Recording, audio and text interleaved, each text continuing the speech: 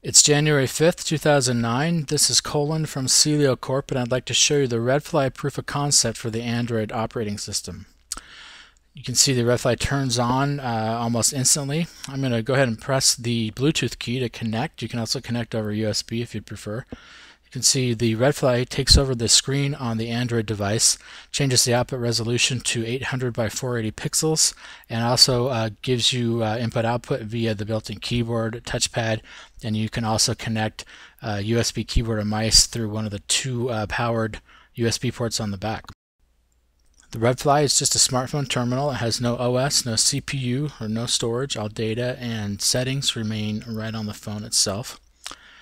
Since most people who own a netbook also carry a phone of some type, our line of thinking is if you have to carry two devices anyway, why not let one device do all the heavy lifting and let the other device sort of piggyback, thus eliminating the need for syncing two data sets or installing two sets of applications or requiring separate data plans for each device.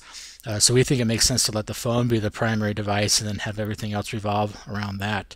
You can see a good example of the extra screen real estate here when you look at the Android browser running at 480 by 800 pixels compared to the screen on the T-Mobile G1.